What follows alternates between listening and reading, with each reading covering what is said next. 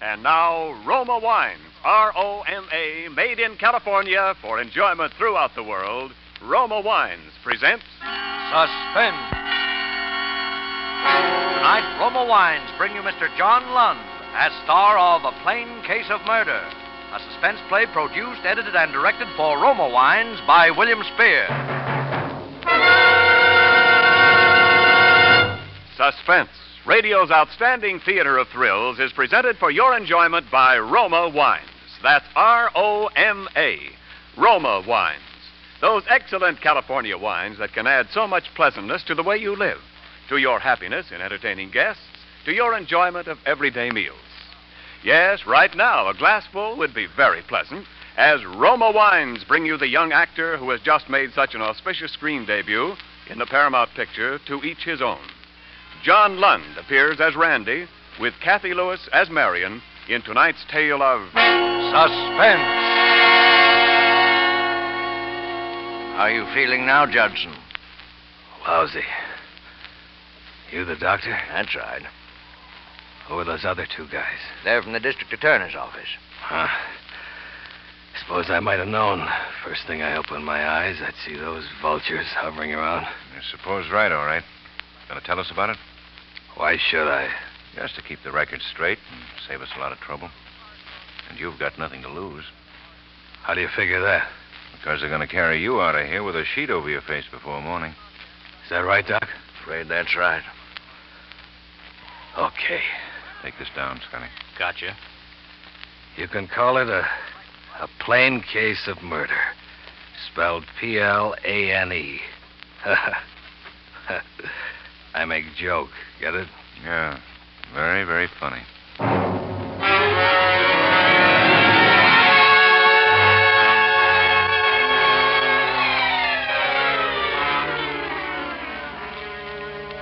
I'd been home 3 weeks when I finally broke down and called her. And she said to come on out. Her husband wouldn't be home. It's funny. I'd already met Dorothy, but I called Marion anyway. Maybe I was crazy with hate even then. Maybe it was what I'd been through. Stuck in one of those civilian concentration camps out in the Philippines for 3 long years. And all the time dreaming about Marion.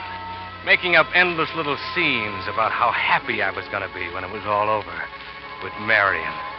Till it seemed that all I was living and fighting for was Marion. The whole war was just for Marion. And then to come back and find she's married to this other guy. Something like that'll do things to you, no matter how good you are. And so, when she told me to come out, I went. Why? A sort of horrible fascination, I suppose, to see it with my own eyes. Because I already knew, from everything I'd heard, that she'd married the guy for his money. And that the Marion I'd been dreaming about all those years was just another cheap little gold digger. I went up to the big front door and rang the bell. She must have seen me coming up the drive, because there she was right away to let me in herself. My dream girl, Marion. Randy. Hello, Marion. Hello, Randy. You mind if I come in? Of course not. Come on in here. It's a little more private. What do we need to be private about? Oh, I thought we'd like to have a little talk. Sure. Let's have a little talk. Oh, Randy, please don't be bitter. Don't you see I couldn't help it? Ed's such a wonderful person. I know you'll like him. I can see why you like him. No, Randy, it's nothing like that. I thought you were dead, and then Ed came along, and, well, we fell in love, that's all. A person can't help falling in love, can they? You never tried to find out how dead I was, though, did you? Oh, Randy, I did. I tried every way there was. I checked on that. There's no record that you ever tried. But I did. I swear I did. Okay, skip it. It's really a lovely place you've got here. Yes, isn't it? You can see the property better from over here. Ed owns all this part of the valley, clear over to those trees. You can see him up against the mountain, you see? You see him? Uh-huh. What's he do with it all? Oh, nothing much. You see, Ed's real business is cattle. Of course, this isn't cattle country. He's visiting one of his cattle ranches now. Oh. He away quite a lot? Yes. Randy, Tell me about you. I saw in the papers the big welcome they gave you and all you'd done out there. It must have been awful. Wasn't fun. Well, what are you doing now? Well, in a way, you know, a thing like that almost pays off. Pays off? Uh-huh. All that hero business. You know, I was out there for a commercial aircraft company, selling private planes to sugar growers and gold miners and so on. Yes. Well, the first thing that happens is that the company makes me vice president in charge of sales. $75,000 a year. $75,000? Uh-huh. And then the movies want to do my life story. And they discover that I've got such great executive ability, they make me a part-time producer. Another $50,000. Then, of course, a percentage of the picture and the story price itself will come to, about another $250,000. Why, Randy. And then, through contacts in the aircraft business, I run into some guys in the oil game, and that pays off. I don't know. I figure I'll be able to retire in 3 or 4 years with a cool $1 million. Oh, make more, of course, if I wanted to stick to it. But why be a hog? Why, Randy, that's wonderful. I never dreamed. Right then and there, I knew I had her. I don't know what had made me tell her all those lies to begin with. Just for the satisfaction of watching her show her hand and jump at it, I guess. But now I knew I had her. And as she talked, as I saw that greedy gleam coming into her eyes, I began to know what I was going to do about it. Well, Randy Judson, a big, rich, famous man. Oh, I'm so happy for you, Randy. They're even talking about running me for governor. Yeah. Funny things fate does. Well, Marion, I've got to run along. Oh, Randy, must you? Yeah. There's a new field we think is coming in today. Net $1 million a year if it does. Oh, well, all right. I'll walk you to the door. All right, thanks. Well, goodbye, Marion. Randy. What? Don't you want to kiss me goodbye? You know I do, Marion. Oh, Randy. Randy, seeing you again, I'm afraid I made a terrible mistake. Yes, Marion. I'm afraid you have.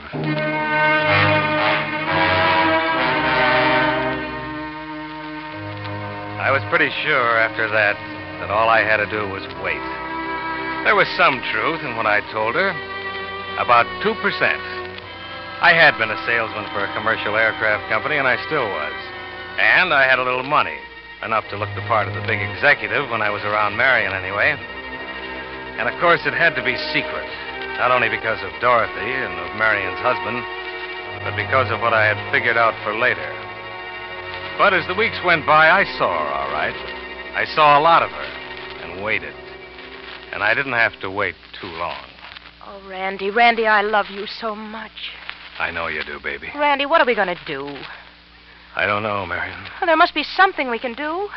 Divorce? Oh, he'd never give me a divorce, you know that. Never. Yeah. It's just one of those things, I guess. Well, Randy, I can't go on like this. Something's got to happen. Nothing's going to happen, Marion. It could. What could? Something, anything. Just so I could be free and be with you. There's only one thing that would do us any good. Things like that do happen. If somebody makes them happen. You want to kill him. Randy, I know it's terrible. I just know it's wicked to even think of such a thing. But you do. Yes. What's stopping you? Oh, I'm afraid. Alone. You mean you want to kill him, but you want me to help you to kill him? Yes. Yes. Yes!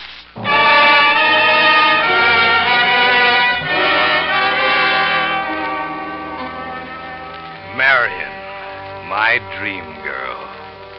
Oh, I agreed to help her, all right. Sure I did. I planned it for her. First, there was the plane. That was going to do several things for us. And, of course, my being an aircraft salesman made it easy. Marion suddenly became interested in aviation. She began reading about it, hanging around the airports. Then she started taking lessons. She learned fast, too, I'll say that for her. Soloed in 6 hours and had her license in 10. All this time, I stayed out of the picture and just waited. And went out with Dorothy once in a while. This was the build-up. It lasted about 6 weeks until I got her call and went out there. My name is Judson, Mr. Dunham. Oh, how do you do? I've certainly been hearing a lot about your product lately. Oh, by the way, this is my wife. Mrs. Dunham? How do you do, Mr. Judson? Oh, my, she really is a beauty. It's a two-place job, you see. Plenty of room in the fuselage for baggage. 150 horsepower engine, variable prop. She'll cruise at nearly 150, and yet her landing speed isn't much more than 45. And, of course, she has flaps for low-speed landing. I'm really sincere when I say that you can't match her anywhere near in the price field. Well, I don't know much about it, but if that's what Marion wants... Oh, Ed, you're a darling. Well, that's the way we like to make a sale. How about a little spin? Oh, I don't know. Oh, go on, Ed. You gotta begin sometime. Just Come around on. the field. Oh, by the way, you've got practically a perfect natural landing field here. Yeah. Have to put up a hangar, I suppose. That won't run you much. Climb in. Well, I'll wait right here for you, dear. There you are.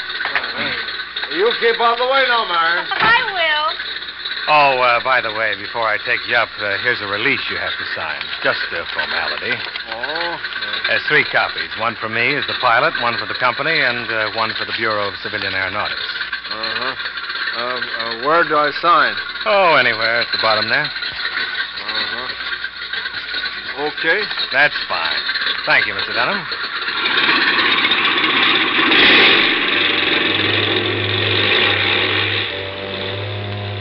It's funny. In spite of everything they tell you about reading anything you sign, the average man will glance through the first copy and sign the others without looking, particularly if he's nervous or in a hurry. That's what he did. The first 2 copies were just something I dreamed up, because there's no such release anyway. But the last was a blank piece of paper. And when he signed that, he signed his own death warrant.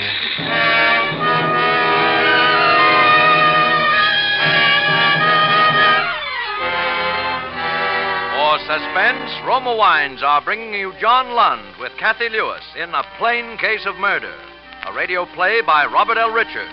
Roma Wine's presentation tonight in radio's outstanding theater of thrills, Suspense.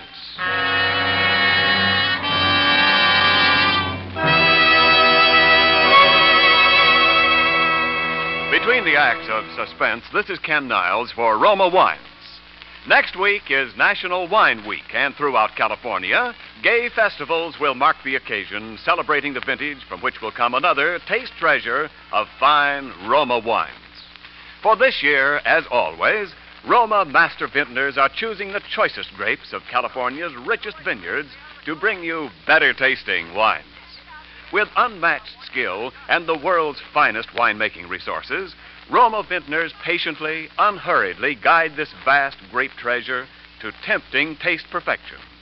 Then, along with Roma wines of years before, this abundance of taste richness awaits selection from the world's greatest wine reserves for your pleasure.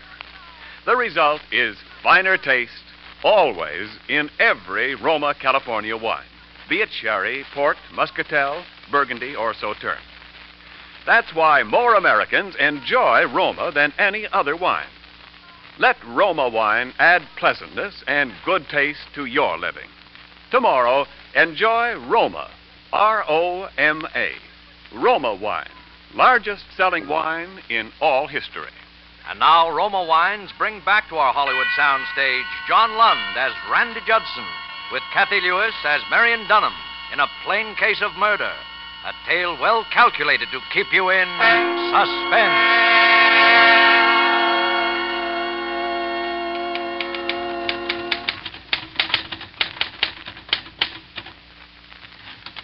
Let's see what you got. Here.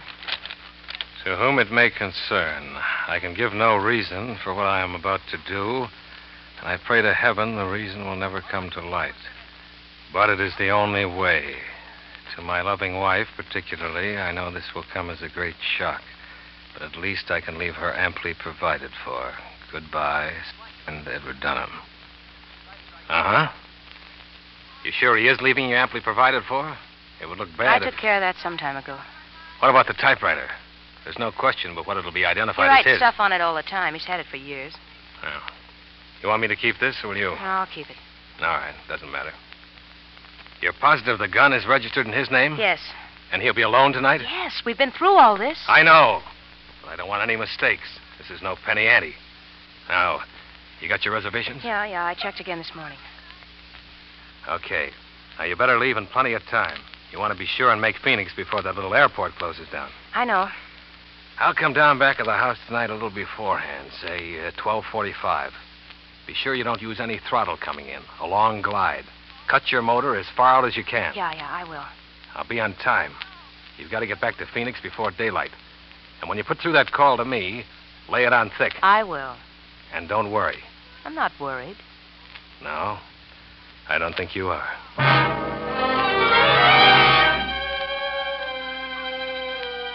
The wheels were moving. Complicated, but good. We'd been over it enough, rehearsed it line by line, so I knew exactly what she'd be doing and saying almost every minute.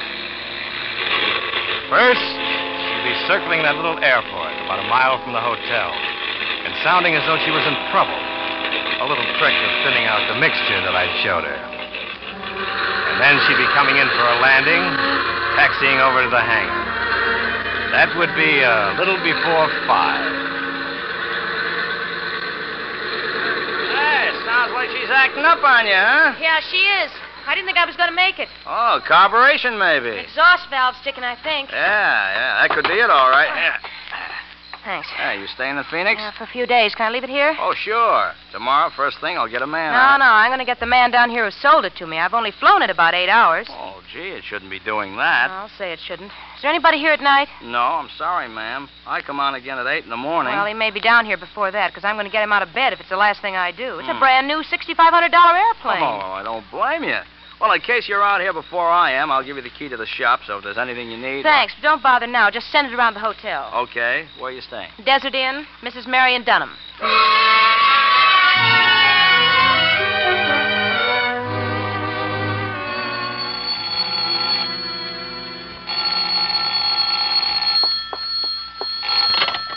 Hello. This is the hotel operator, Mrs. Dunham. I have your call to Los Angeles now. Oh, yes, thank you. Go ahead, Los Angeles. Hello? Mr. Judson, this is Marion Dunham. Who? Oh, how do you do, Mrs. Dunham? I don't do so well, Mr. Judson. In fact, if you ask me, I'm lucky to be alive. What? I'm mad, Mr. Judson. I think I've got a right to be. I started out for Phoenix today in that airplane you sold me. I just barely made it. I don't see why a brand new $6,500 airplane could possibly... Well, I can't understand it, Mrs. Dunham. What seemed to be the trouble? Well, an exhaust valve or two just burned up, apparently. Plane's absolutely useless to me in the condition it's in now. I doubt if it'd even get off the ground. Oh, I quite understand, Mrs. Dunham. I'll send a man down I don't want first just thing. a man. I think you ought to come down here and look at it yourself, Mr. Judson. I should come. Why, there's nothing in particular that I could Well, do. are you responsible for these planes you sell to people, Mr. Judson, or aren't you? Well, Oh, all right, Mrs. Dunham. I'll be down first thing in the morning. Where are you staying? The Desert Inn. The Desert Inn. All right, Mrs. Dunham. Tomorrow morning, then. Well, thank you, Mr. Judson. Good night. Good night, Mrs. Dunham. Did you get your call to Los Angeles, Mrs. Dunham? Yes, thank you. But is the doctor on his way up here? Oh, never mind. That must be him. Thank you. Come in. Mrs. Dunham? Yes, come in, Doctor. I'm awfully sorry to bother you, Doctor, but I've got a frightful headache. I flew in from Los Angeles today, and something went wrong with my plane. I suppose it's just nerves, but I was wondering if you could give me something to help me sleep. Why, certainly, Miss Dunham. Thank you. We've got just the thing for you right here. Here, take one of these, or two if you think you need them. Well, I better take two. Well, they're pretty strong. How long will they make me sleep? You'll be dead to the world for a good 8 or 9 hours. Particularly if you take two. Well, thank you, Doctor. I'll go in and take them right now. Would you mind hanging that do not disturb sign on the door when you go out? Why, not at all, Miss Dunham. Not. Good night. Good night, Doctor.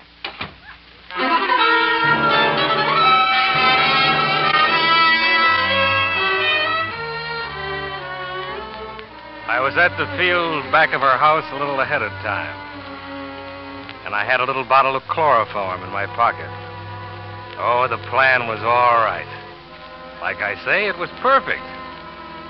But it was just a little bit too perfect for Marion.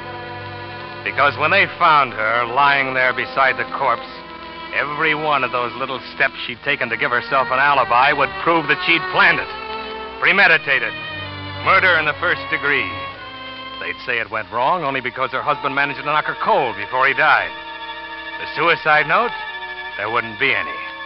I'd see to that. And I'd even be a witness against her. Because instead of flying down to Phoenix with a couple of burned valves in my pocket to support her alibi, I'd fly down there and find there wasn't any plane or any Marion.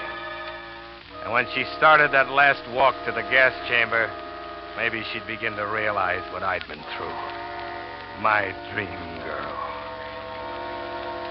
I knew she'd sneaked out of the hotel a good 2 hours ago. And sure enough,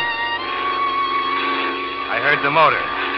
Then I heard her cut it, and she was gliding in, and then we were walking together over towards the darkened house. Yes, everything went all right. What's the matter with you? You haven't spoken a civil word to me yet. Oh, I'm just nervous, I guess. You got your key? Yes, I got it. Be quiet now. This way. It's dark. I got a flash. No. Knock something over. Shh. Who's there? It woke him. Who is it? I'll have to go to him and stall him somehow. All right. Get in there. Get into the closet. Quick. Okay. It's me, Ed. Oh, what in the world are you doing, Well, I Bob? thought I'd come a little It seemed like an hour that I was in there, straining to hear and not being able to. She'd done it. I heard her running down the hall. She'd done it. I had my hand on the doorknob and was just about to step out when there was a click, and the knob wouldn't turn. Marion! Marion! Marion! That was the front door. I was locked in and she was gone.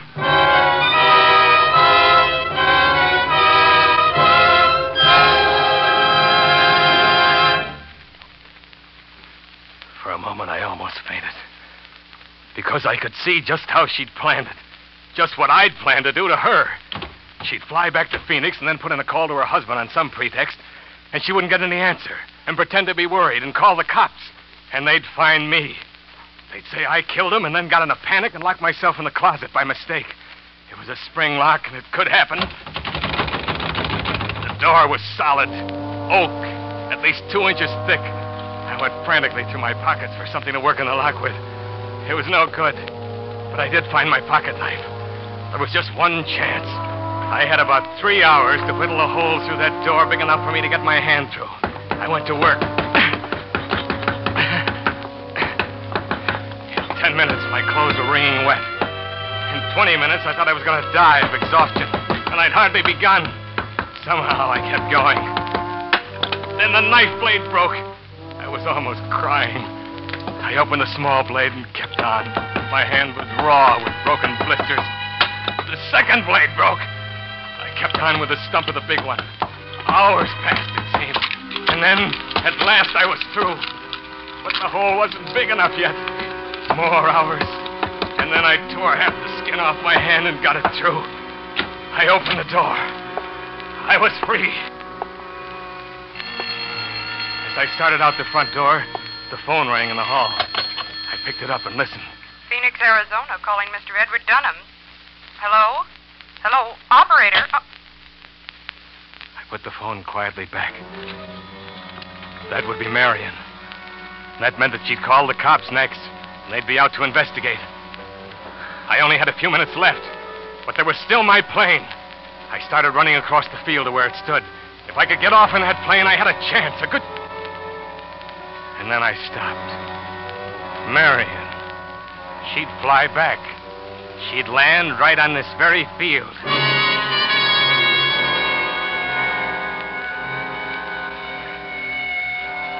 Sure enough, in about 20 minutes, the cops came. Then more cops. From homicide, I suppose. They prowled all over the place, but they didn't find me. I was hidden in that little clump of trees. And pretty soon, they went away. And I waited. 3 hours more. Then I heard it. Marion's plane. And then I saw her coming into land. And I was out there and up on the wing before she'd even rolled to a stop. Randy! The double cross, huh? You're a fine one to talk. You and your Dorothy. I suppose you thought I didn't know about her, that you got engaged to her the very day that you were going to frame me, weren't you? Well, I beat you to it and you'll die. Do you hear me? You'll die.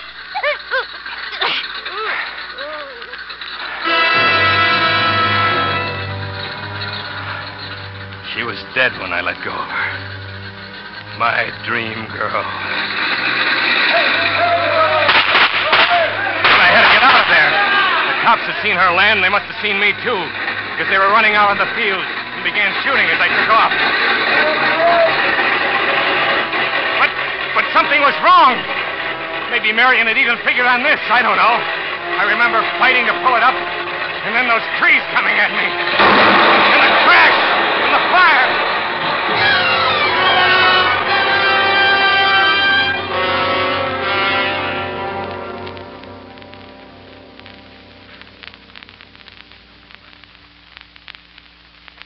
You got all that, Scotty? I got it.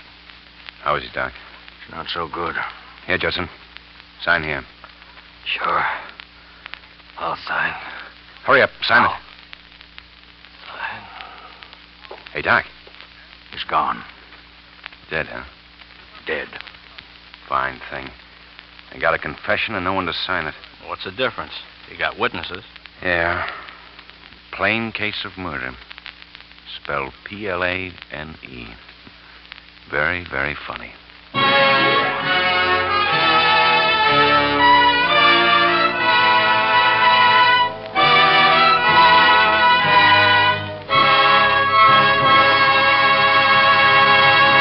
Suspense. Presented by Roma Wines, R-O-M-A, made in California for enjoyment throughout the world. And now this is Ken Niles bringing back to our suspense microphone our star of the evening, John Lund. John, may we all congratulate you on a swell job of acting. And may I, too, offer you the thanks of the Roma Wine Company with this gift basket of Roma wines. Oh, thanks a lot, Ken. And my thanks to Roma for the basket. You know, at this point, I should be able to ad-lib an immortal line about wine. But all I can think of is a jug of wine, a loaf of bread, and now. And I don't recall whether Omar Khayyam specified Roma wine or not. Well, John, if Omar were living today, I'm sure he would specify Roma. Because for both host and guest, there's real pleasure in the tempting nut-like taste of Roma California sherry. Golden amber Roma sherry assures tasteful, gracious hospitality for the party giver, satisfying enjoyment for guests. No wonder famous hosts from Hollywood to Manhattan praise Roma sherry as the perfect first call for dinner. The all-occasion wine for entertaining anytime. Roma sherry before dinner. Sounds good to me. Well, John, Roma sherry is good because starting with choicest grapes from California's finest vineyards, Roma sherry is patiently, unhurriedly guided to tempting taste perfection by the unmatched skill of Roma vintners, by the unequaled resources of Roma's famed wineries. Then, along with Roma wines of years before, Roma sherry awaits selection from the world's greatest wine reserves for your pleasure. So, for better taste, always insist on Roma wines. Remember, more Americans enjoy Roma than any other wine. Ken, speaking of things that most Americans enjoy, who's for Suspense next Thursday? Well, it's going to be a particularly unusual and original show next Thursday. The play is called The Man Who Wanted to Be Edward G. Robinson. And our star, of course, will be... None other than Edward G. None other, indeed. He'll play two roles.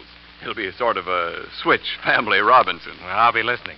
Oh, by the way, I hope nobody was too surprised that Mark Stevens and I switched dates tonight.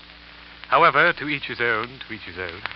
Well, good night, John. We'll be looking forward to seeing you in Paramount's Technicolor production, Perils of Pauline. Next Thursday, same time, you will hear Mr. Edward G. Robinson as star of Suspense. Produced and directed by William Spear for the Roma Wine Company of Fresno, California. By giving generously to your local community chest, you can be sure that you are supporting most wisely and effectually the friendly, neighborly services which are a genuine help to your community day after day and month after month throughout the year.